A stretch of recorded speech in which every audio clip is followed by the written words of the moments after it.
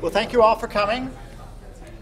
I'm Kevin Jaffe, the department chair, and I'd like to welcome you all to our final talk in our 50th anniversary alumni speaker series.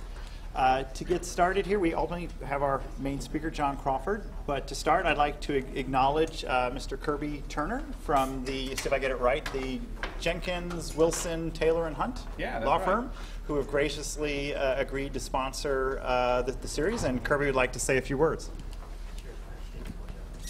Thank you all for coming. Like Kevin said, my firm is very excited about being a part of this successful speaker series. As a patent attorney that has helped UNC's computer science department attain intellectual property protection for most of their innovations, and then they in themselves being a learning experience, I can tell you after looking at Mr. Crawford's very impressive bio that today will be no different. Thank you again for coming, and thank you, Mr. Crawford, for taking the time to speak with us. Thanks.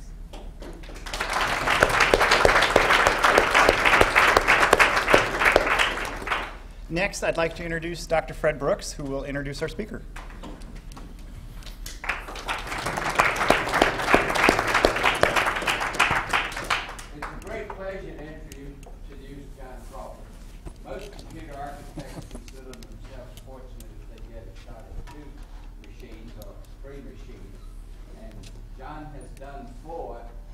Preparation for that included undergraduate school at Brown and a master's degree here, which we finished in 77? 77, yes. 77. And then he went to work for Intel, and part of his preparation for being a computer architect is 5 years as a software engineer, and that's superb preparation for becoming a computer architect.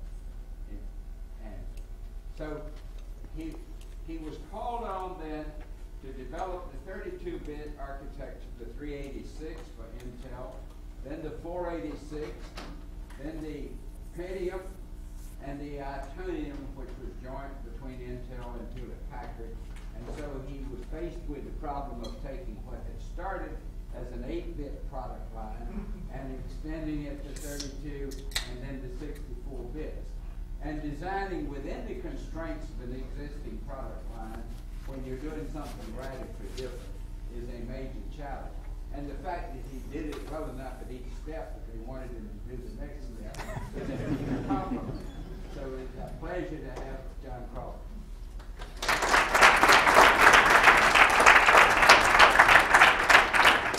Well, thank you. It's a great honor to be here addressing the group as part of the 50th anniversary.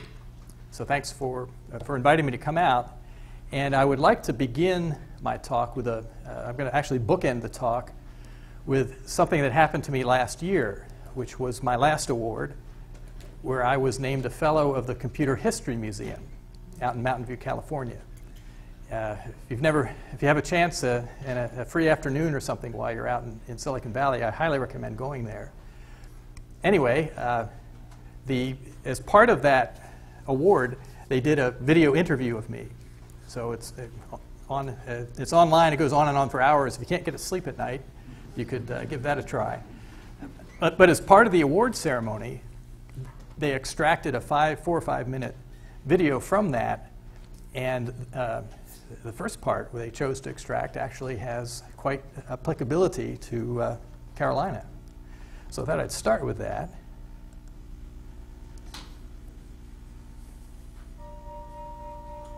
So my interaction with Fred Brooks was one of the reasons I went there. One of the best things I did, best experiences I had at North Carolina, was taking a computer architecture class from him. And one of the things about that, he walked us through some of the basics, but then each of us had to pick a computer and do a term paper, if you will. And I said, this Intel 8080, this is an interesting thing.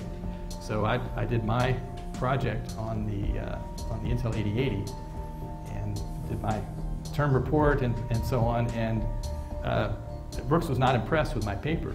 I wrote some comments on it. I think I got a B on the report, and a B in the class. But off the bat, you could tell my interest was in had already had sparked an interest in this microprocessor. Always good to start with a little humility, I guess. So this is not a technical talk. I'll touch on one or two technical topics along the way, but more from what I learned rather than any really big details. So I'm going to go with a little more depth of my resume and then dig into some anomalies, curious things that happened in my 36 years at Intel, and close up with some things I found that worked for me to keep work and life in balance in what was a pretty intense working environment. So let me get on with this. So the last 14 years or so I was at Intel. I guess I was too old to head up a project, so I headed up some investigations in some key topics for servers. So I ended up with reliability and power efficiency investigations and came up with some things that were incorporated in our server product line. Going back to the beginning then, I was a software engineer for 5 years. Got my ink was just dry on my master's in computer science from Chapel Hill, and I went out to Intel and did programming tools for the 8086 processor, things like assemblers, linker, conversion tool. Curiously, the 8086 was not binary compatible with its predecessors. Instead, Intel thought the right way to get this compatibility was through a transliteration tool. So they had this wonderful thing, conv86. It would take 8080 assembly code and transliterate it into 8086 assembly code. The last project I did was a code generator for a Pascal compiler for the 8086. And as part of that, I dug in very deeply to the every bit in the instruction set. So this is fabulous training for the next thing that I was going to do. And then, through a rather fortuitous turn of events, I ended up being the chief architect of Intel's 386 chip. I'll go into more depth of this in the anomalies, because this is certainly an anomaly. And then in good Silicon Valley fashion, before you get done with one processor, you had to be already working on the next one. So there was a year or two overlap between the 386 before we were completely done with it. We had to be in the early stages of architecting the next generation, which the challenge and the opportunity was the Moore's Law, the guys that built the transistors and managed the integrated circuit manufacturing, said, congratulations, the next 2 years from now you'll have twice as many transistors. What are you going to do with them? And so we had the opportunity then to figure out the best use for those transistors and work through the design process. And again, an overlap as we got the 46 out the door was to get started on the 586, which of course became the Pentium processor, as intellectual property rights would not allow us to trademark a number. We tried, but in a couple of different ways, but we couldn't trademark a number, so they came up with this goofy name called Pentium. Somebody pointed out to me that's a merger of Greek and Latin kind of stuff, but anyway, it worked. And worked up through that. Afterwards, I had a couple of years where we were looking at a 64-bit extension of our 32-bit extension of our 16-bit extension of an 8-bit product. We worked on that for a couple of years, and then HP approached us with a radical new instruction set, and Intel decided it was a good idea to do a joint project. I ended up managing the joint Intel-HP team that refined the Itanium architecture. I can't say I defined it, but because it was defined really and initial development took place at HP Labs over several years, but the team that I managed got it to be something we could build, and we had many generations of the Itanium products that were an enterprise level, highly reliable kind of product, and that was that. And I already mentioned then the focus changed from project orientation to more of a technology focus and mentoring the younger folks coming up. So I would spend more and more of my time working with and providing advice and guiding the folks coming up. So I retired in 2013, and my last day of work was just before my 60th birthday. And I had a wonderful retirement 60th birthday celebration that my wife organized for me. And since then, I have changed to some different fields. I'm on the board of directors of Global Media Outreach, board of directors and a tech council for that outfit. It's a internet outreach, Christian outreach ministry thing. And I'm also involved with a small liberal arts Christian college in California that's, the last couple of years, been looking at starting a computer science undergrad program. So that's kept me a little bit busy and has used some of the skills that I've picked up. So that is a little more in-depth on my resume. Of course, you know, I was here and received a master's degree here. Brown graduated again with a computer science degree. It was the first year that they were able to do that. And Brown is also celebrating a 50th anniversary for their computer science department. I think they started, Andy Van Dam started that in 1965, if I'm not mistaken. Maybe it was 64. And I graduated, I grew up in Pennsylvania, so I graduated from Conestoga Senior High School. And here's the diploma to prove it. More importantly, here's my senior picture. Where has all that hair gone? Okay, so with that as kind of an extended introduction, I want to focus on or go in depth on a couple of strange things that happened to me along the way. Some of these I can provide what did I learn from this activity or from this event. Others are just, they just happen. And I think this is one that maybe just happened, but we'll see what's going on. So 20th of April, 1979, okay, I left Carolina in the spring of 77. I started August 1st of 77 out at Intel. So I've been there all of 18 months. And I was project leader for the second release of the 8086 assembler. I was doing all these software tools. And the main thing we were doing was adding the 8087 floating point instruction set, support for that and how one would program that particular thing. And my team was all of 2 other people, I guess, so this was the activity. And then John Palmer was an industry veteran, and he was one of the leaders for the IEEE Standards Committee defining what would become this famous IEEE 754 floating point standard. And at the time, I was working on, okay, how do we support this thing? John was defining what it was, working with Professor Kahan at Berkeley and others that were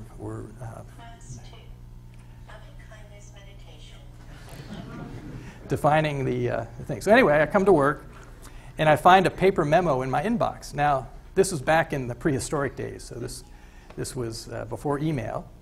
And the way we would communicate is you would write something and paper. It would get copied by a secretary and distributed to the people that you wanted to distribute it to. And so I get this memo, and then I pencil a reply. We'll see that later. So here's the memo. So this was, I don't know how many of these kind of things I saw. You got a nice letterhead. It's to me from John Palmer, and he's got a counter proposal.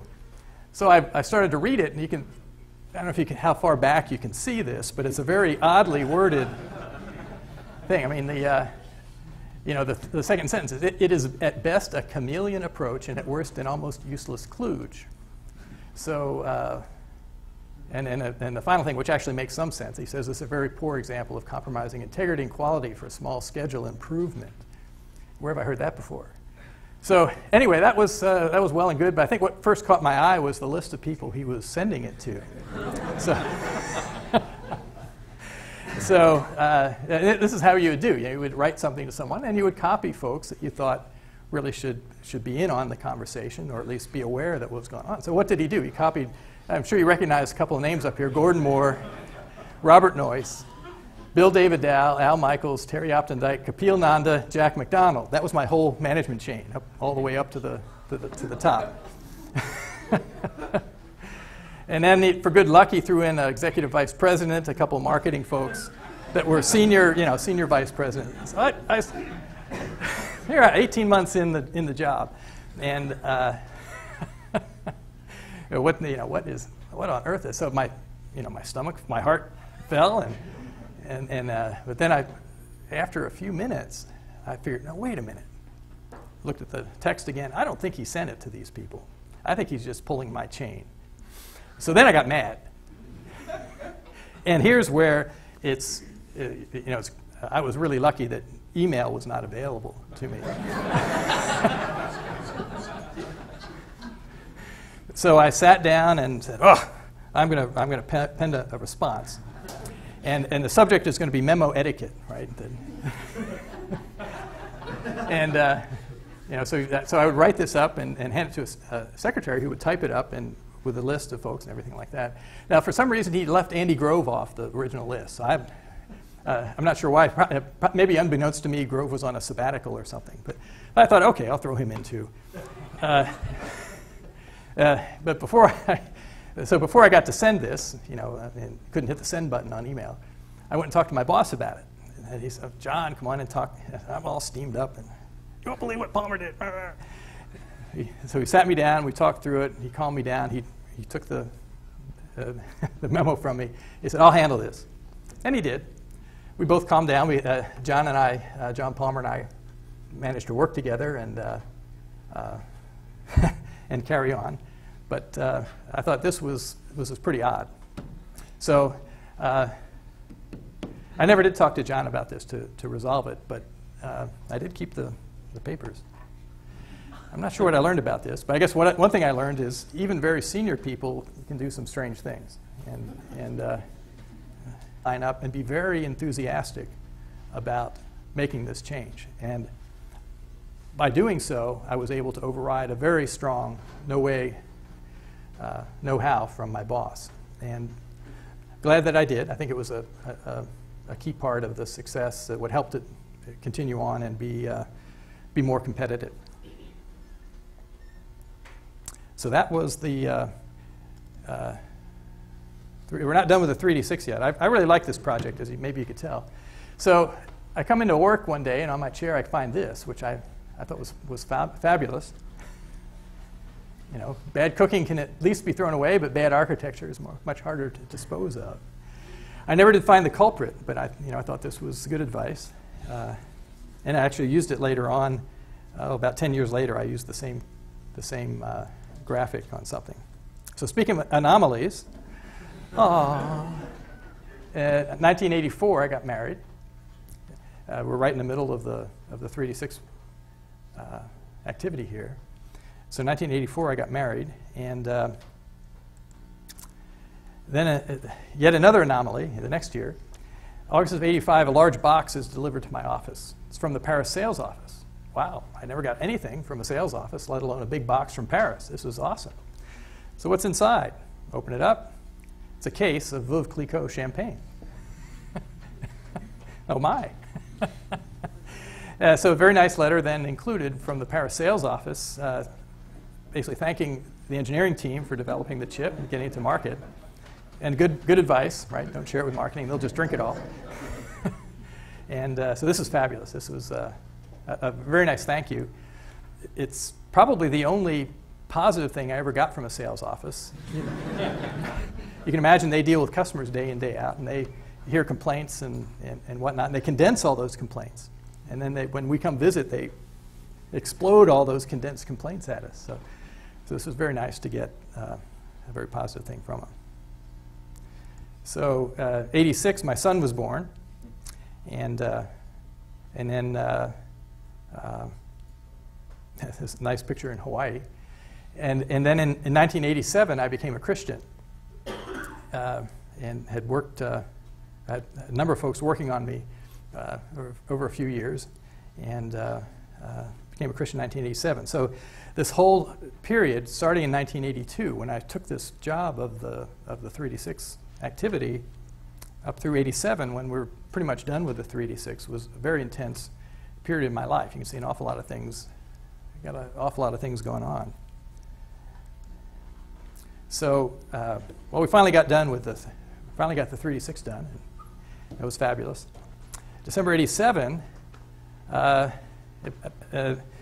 if you think back in history, this is when the RISC versus CISC debate was raging, and all the press was filled with, and people were convinced that these stinky old CISC chips were dinosaurs and they're going to die a well-deserved death at any moment. Before this, Intel-Microsoft interaction was limited. I'm not sure exactly what the problem was, but there was a great friction between Microsoft and Intel while we were developing the 386, and we didn't talk to them. Well, that changed once the 386 came out. Whatever happened got resolved, and we were in interaction. And Bill Gates pens a letter to Dave House, Intel VP. I think he was in charge of one of the two people in charge of the microprocessor development team division. And I never saw this letter until, well, obviously I saw it since I have a copy of it, but I didn't see this letter actually until 6 or 7 years later. I didn't even hear about it for 2 years. But Gates was very unhappy with what was going on with the 46. He had just reopened interactions with Intel, and he was kind of frustrated. So I highlighted, I know you can't see this even in the front of the room, so I thought I'd highlight, again, some key points. Grave concern over handling of its microprocessor architecture. Can't understand why Intel doesn't have anyone smart working on this. Well, this is Bill Gates, I guess, kind of classic stuff. Not one, but two, but three pleases. Assign one decent architect. Watch over the biggest chip gold mine of all time. So this was, I think, and on the next slide I'll get into what some of the things he asked for. So let me do that. So, he said you would expect Intel to have a significant number of people who work on the chip getting real data to improve it. And that was actually a task that I had taken on and was, well, we did something. We were continually trying to learn more and more and gather more statistics and understand how instructions flow through the machine and what was going on. So we were working on this. I don't know what he meant by significant number. We certainly could have had more. And it turned out this letter came about the same time that I had a number of meetings with Microsoft. In fact, at least one, maybe two, with Gates himself. One of which I stood up in front of him, went through what we were doing with the 46, and he let me have it. He was convinced that there were a couple things that we needed to fix. This was one of them. And he didn't cover, I don't know if he covered this in our meeting face to face, but he points out, multiple caches overlapping. By overlapping, I think he meant parallel execution. So executing two instructions, flowing through a pipeline instead of just one at a time. And that was a fabulous idea, but we didn't have the transistors for it. In fact, that's what we did on the 586. I mean the Pentium. So great idea, but we're not quite ready for that.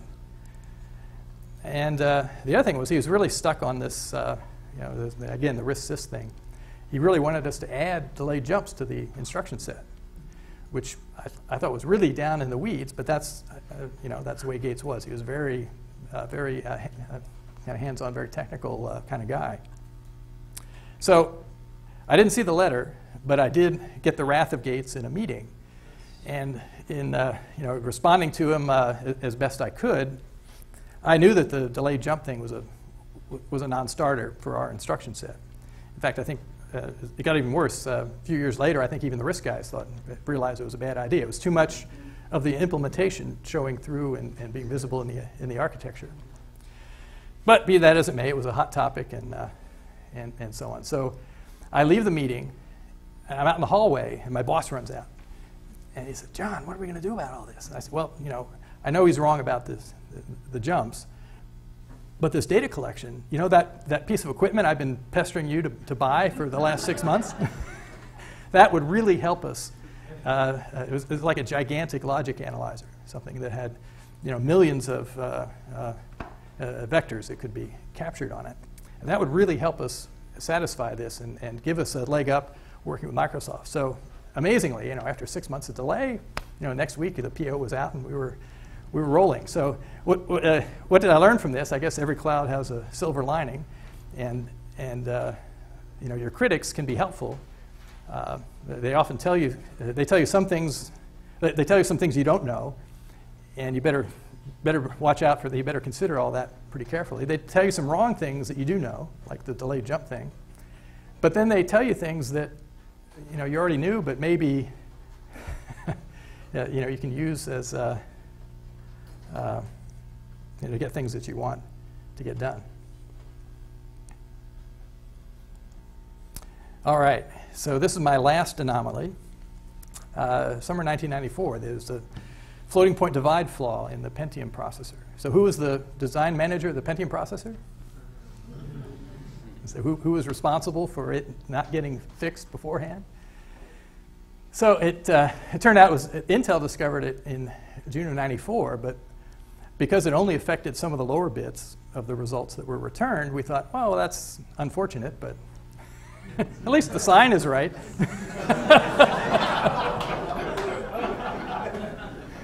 And so we set about coming up with a fix, and we were just going to fix it and roll it out and ship it along and probably slide it in a small little note kind of thing. But in October, this Professor Nicely discovered it and approached Intel with it, and I don't know what we responded to him with, but anyway, it made it out in the press, and there was a huge outcry. I mean, it was a huge outcry. Intel's initial reaction, which is how we had handled this kind of thing in the past, was, oh, it's not a big deal. It only affects a small number of people.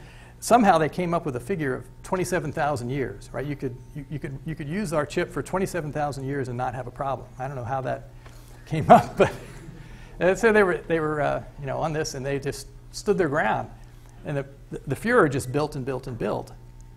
Well, what really broke the back of the whole thing, a key point was IBM came out and said, we're not going to ship any more PCs with this flawed Pentium chip. And, well, that got our attention. But eventually they changed their position and said, well, we'll replace your chip, no questions asked. You just send it to us, we'll send you a replacement. And it was just amazing what happened. I mean, there's articles the next day about Intel's new position. The next day, nothing. The press had moved on to some other controversy, and we were blissfully out of the limelight. So a couple things came from that. Intel developed a way of publishing errata. So we formalized a way of publishing the problems with our chip. Don't call them bugs. They call them, it's an errata. And we publish that and actually publish it. It's public. Before we would give these chip problems under non-disclosure to only the customers that bought them, and this made a big change. And what I learned from this was none of that. The reason the flaw was in there in the first place was kind of two things that are, a couple things that are pretty dangerous. The divide operation is complicated and slow, and programmers do anything to avoid having a divide instruction. Anything. I mean, 5 or 6 multiplies, no problem. If we can avoid a divide, that's great. And it was a performance win. So, all kinds of ways of multiply by an inverse and make sure you get enough bits to have the right answer and all that kind of thing. So, you got something complicated. It's used infrequently. Good luck. I mean, you've got to be real careful on how you've got to really thoroughly test it. Well, it turned out that this was not the most complicated instruction that we had on the Pentium chip. We had completely redone the floating point unit from the 46. The Pentium chip had a completely redone, much higher performance floating point unit. So new multiplier, we verified that real well. And anytime you ran any code, it would verify that very nicely. The other thing is we had these transcendental instructions that were defined from the 8087. So transcendental step kind of instructions that were very complicated. So we knew those were going to be trouble. We had changed the algorithms even. So we had a very comprehensive validation effort put in place for that. divide was kind of stuck in the middle. And frankly, my fault. We didn't give it. If we'd given it 1/10 the effort we'd given the transcendental things, we would have found this problem. So, again, it's the things that come back to bite you are the complicated things that are infrequently used. You can make an and then some people solve this problem by not having a divide, but having maybe a divide approximation. If we'd taken that step, we'd still be in trouble because the flaw was actually in the first step. It was in a table that produced an initial approximation, and then it was an iterative kind of thing, produced 2 bits of a clock to come up with a divide answer. And it turned out the other problem that came up was premature optimization. The logic engineer responsible for that logic to produce this initial thing looked at it and said, "Wow, I got to be careful of the size of this piece of logic. I'll optimize it." So he kind of hand optimized, and he got the positive side right, but the negative side was a little bit off. But he plugged it in, and it seemed to work until Professor Nicely came along. And the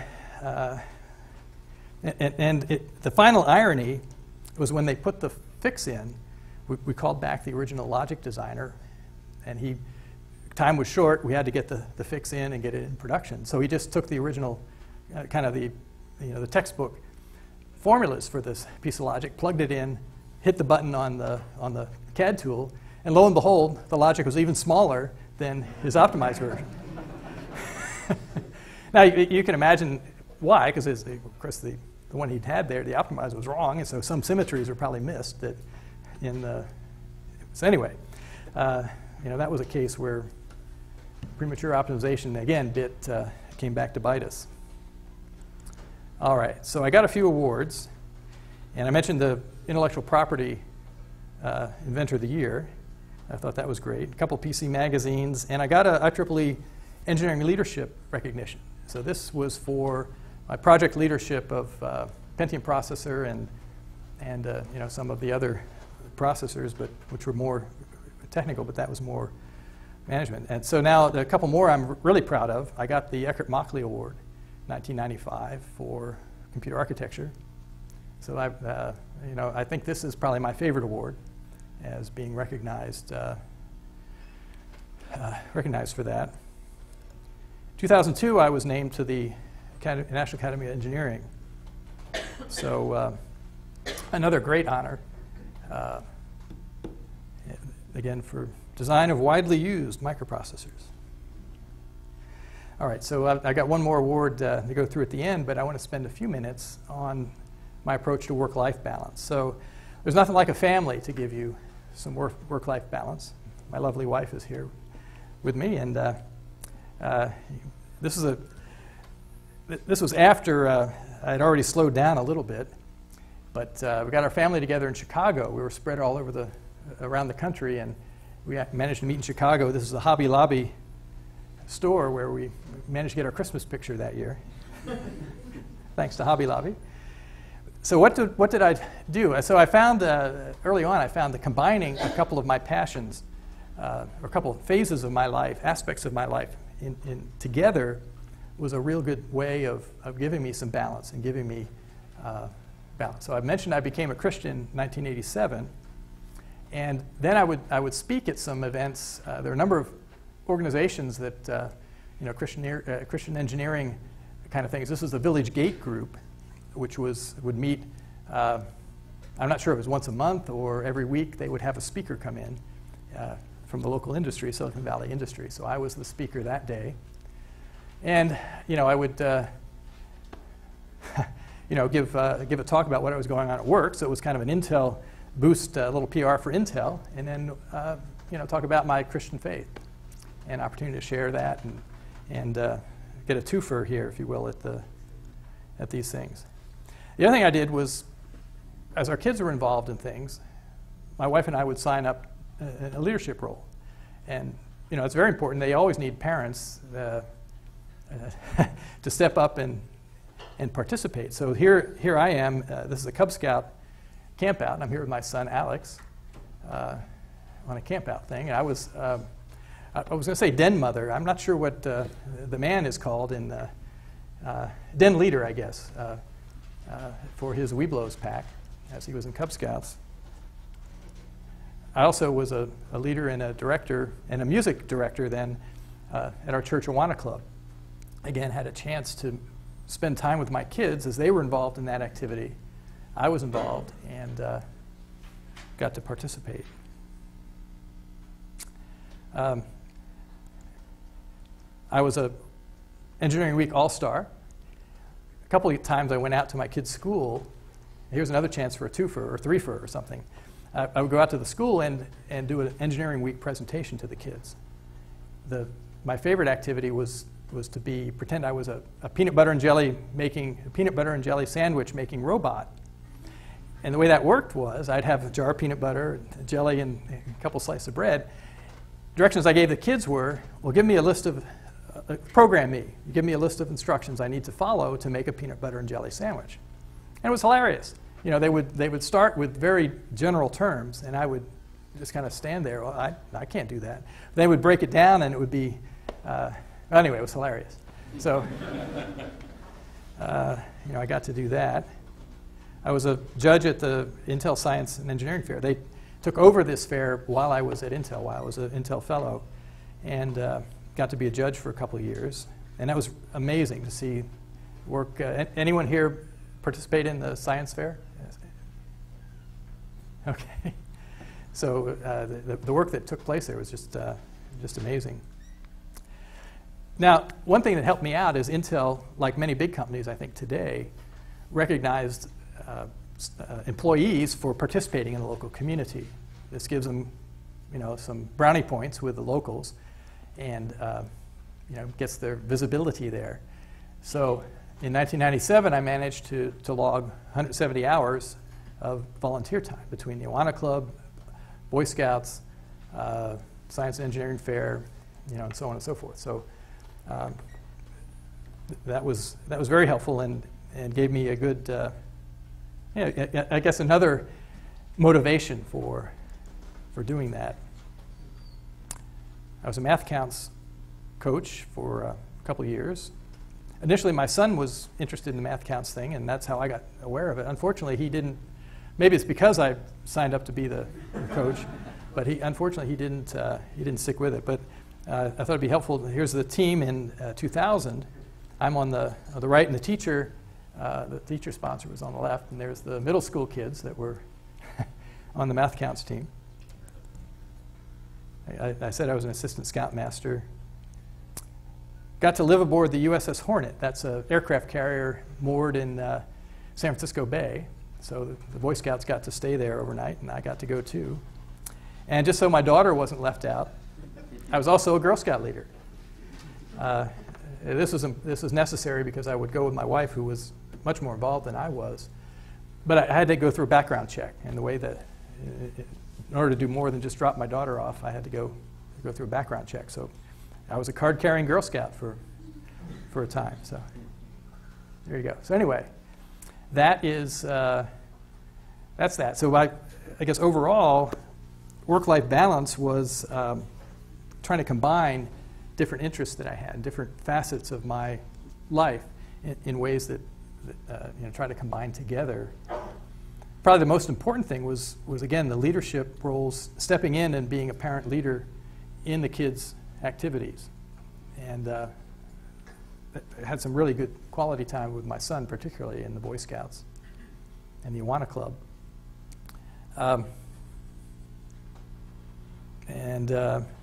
You know, that really gave balance. From time to time, I would have to work 80-hour weeks. We get these chips come to a crescendo. It's really, everything comes together, and it's just crazy. But it's very, it's crazy, it's intense, it's exhilarating, but it's not something you can do for a very long period of time. So you get through all that. Fortunately, there's an end point, and then you can relax at least for a week or two, while some other group has got it going. Okay, so now it's time to wrap up. So let me come back to my last award, again, the Computer History Museum Fellow. And I want to close with the words. I opened with the video that opened my recognition there. And I want to close with just a short phrase that I used to close my talk there. And that is, all these chips that I talked about, all these chips I worked on, are obsolete. They're all that work is in the dustbin of history. But what remains is my family, my wife, my kids, and also my Christian faith. So, thank you.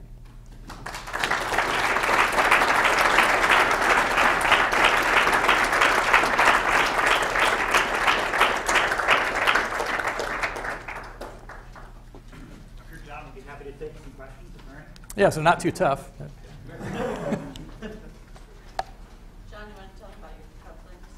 Oh, my cufflinks. Yeah, I've got to get some souvenirs. I got a tie from the 486 project, so you can see it's kind of a chip pattern. And I have Pentium chip cufflinks. I wore a French cuff shirt just so I could wear my Pentium chip cufflinks. So a question over here?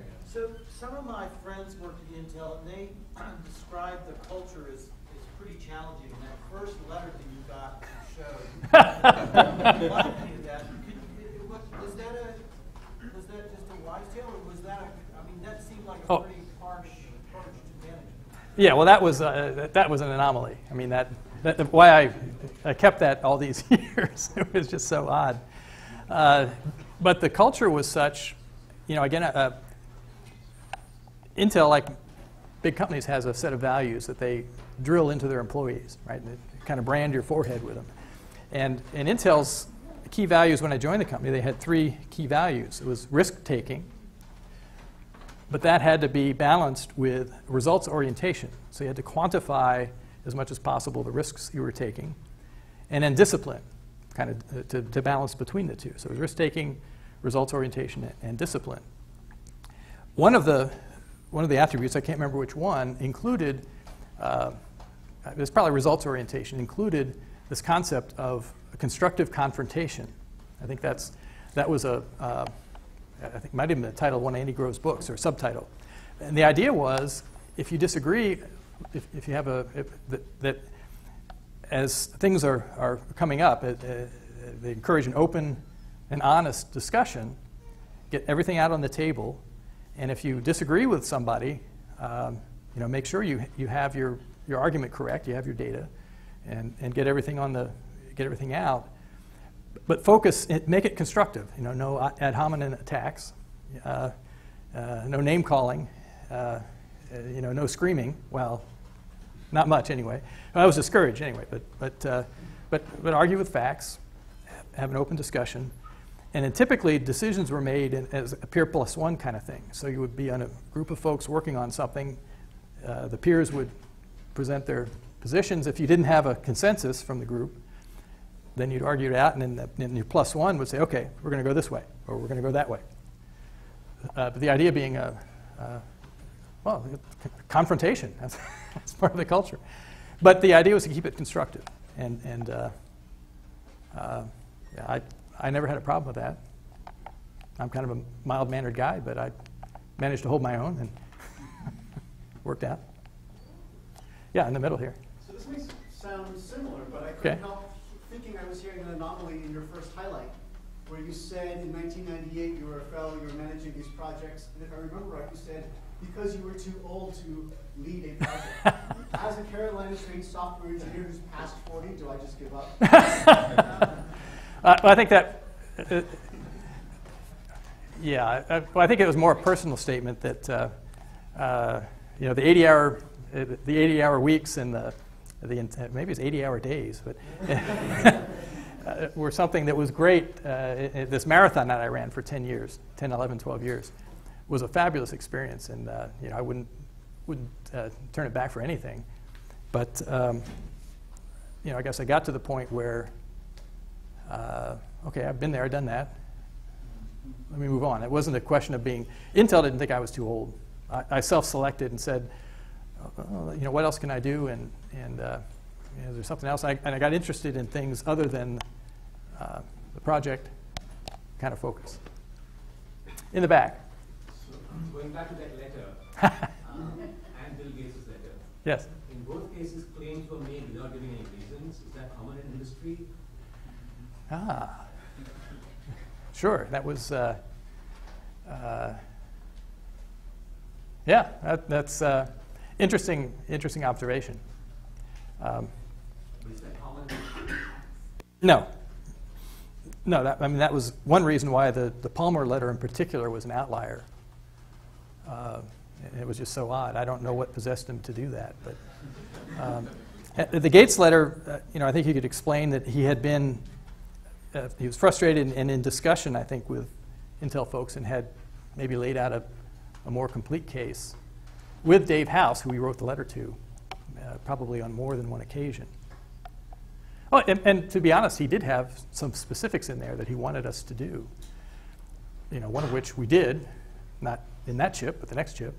And the other one he wanted us to do, I wanted to do too. So I think he did have some specifics in there that really were actionable and kind of reasonable. Now he went off the rails in terms of please get somebody competent working on it. Well, okay, but That's kind of ad hoc. yeah, definitely. But he wasn't at first. He wasn't immersed in the Intel values. See, that was. But I remember the risk guys had a very convincing argument for Oh, yeah. why you were dead. All right, it was done, it was over. This thing has to win. I was personally thoroughly convinced. Sure, yeah. A lot of people were. Oh yeah, they're done. A lot of people at Intel were. And then it went. So probably the biggest lesson that through this whole process was when we had this product line. It's got great success. I mean, it's huge volume. It's the number one programmable general purpose kind of thing out there. We didn't have to be the best in terms of performance. We didn't have to score the highest on all the benchmarks. We just had to tag along. If we ever got more than 20, 30% behind, if we got 30, 40, 50% behind, then we would have started to get in real trouble. But we were able to, along those lines, this thing's going on. We're meeting with Sun to try to sell them the 386. Well, we were successful. They did have a product line based on it for a brief time. And when the questions came from Bill Joy that I hadn't even thought of, here we are in the 386, but he asked a very insightful question, looking ahead. And his question was, how long, what does it take for you to determine the length of an instruction? How many bytes do you have to look at, and is it dependent, do you have to do more than one step to determine the length of the instruction? So he asked that question, and I didn't have an answer. I hadn't even thought about it. I don't know what I answered him. But I went back and looked really quickly on what he meant, because the implications were clear. If it takes you more than one clock to figure out how long an instruction is, you're dead, right? It's going to, your pipeline and parallel execution are just, forget about it. So it was going to be a huge burden. Fortunately, even with my additional byte for the address mode, we were able to look at just the first 2 bytes of an instruction and figure out how long the instruction is. And now it wasn't pretty, and the instructions had, you could have modifying prefixes that would throw that all out the window, but they were very infrequently used. So, for example, that was one item.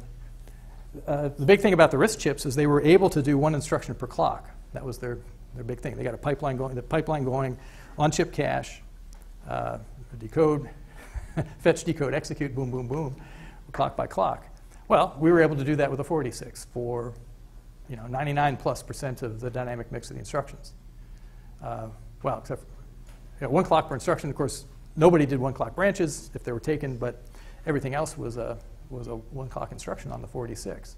So we were able, if you will, to steal some of the big ticket items that the RISC guys were going after. And we weren't as good as they were. And our, the instruction set was ugly, but we weren't after a beauty contest. So we were able to stay, just as long as I think we were like 20, 30% behind at the worst, and then eventually we actually got faster in the 2000s. The guys in Oregon really kicked into it and got, in the back.